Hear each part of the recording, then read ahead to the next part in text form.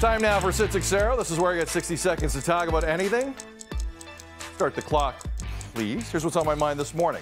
I know it might sound strange to talk about the status of a baseball manager while that manager is in a playoff race, but I cannot ignore what I'm hearing from Blue Jay fans right now.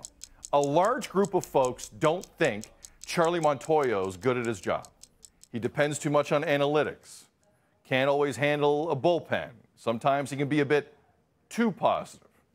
Let me tell you what else Charlie Montoyo is. He's a man who spent 20 years in the game of baseball. He led the Jays to a playoff spot last year. He might do it again this year. Was finalist for American League Manager of the Year in 2020.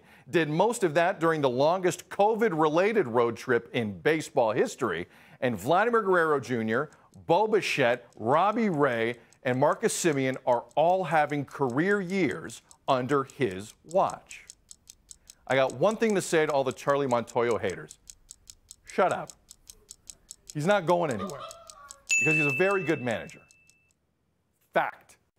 Alex Seixeiro, very good broadcaster. Fact from Sportsnet 590. More applause than I've ever gotten here, Alex. No guff. Feels good. Feels good to hear. Did I say anything you disagree with about Charlie Montoyo? No, and he's going to get votes this year for the American League Manager of the Year. So I think let's put that out there on the table. I think Jays fans always, and I think this goes for any sport, that fans always need someone to blame. And for whatever reason, we had this in 2015 with John Gibbons, specifically when, Gibby would be kind of lying back in the dugout, seeming like he didn't really care. He was too relaxed. And in 2015, we know what happened. Jays had one of the best teams they've had in a long time. So I agree. I think in my mind, I want two things out of my manager. One, does he run a good clubhouse, which seems to be the case under Charlie Montoyo? And two, can he handle a bullpen? And I haven't always loved Charlie's handling of his relievers, but for the most part, I think he's been okay in that. So, I think a lot of this frustration has kind of been brought up with what happened on Tuesday and Wednesday in Tampa Bay, and the pitching coach Pete Walker getting super angry about one of his pitchers being ejected from the game, and Charlie not getting that emotional, and he wasn't that frustrated. That's just not who he is. He is mild-mannered. He had even-keeled, and that's okay. The Jays are good. He's a good manager, and maybe we can focus our efforts on something else. Boom. Alex Seixeiro, ladies and gentlemen. Boom. Now, listen, I understand Jay fans that miss John Gibbons. And for the record, so do I.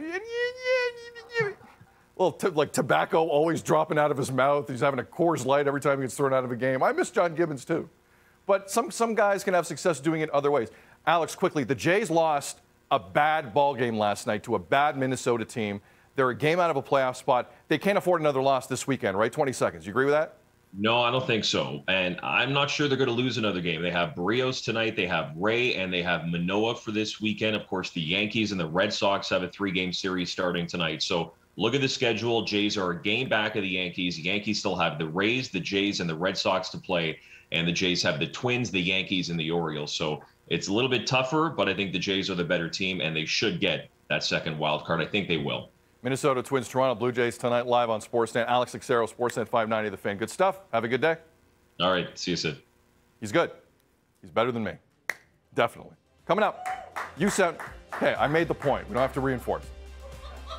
Are you ready to watch a live sporting event indoors with 20,000 people? That's what the National Hockey League thinks is going to happen in 30 of its 32 arenas, including Ottawa and Toronto this year. You ready for that?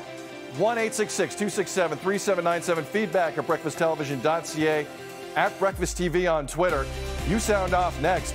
I'm digging the You Sound Off music, by the way. Let us know your opinion next. Good Friday morning. Hoo-ha. This is BT.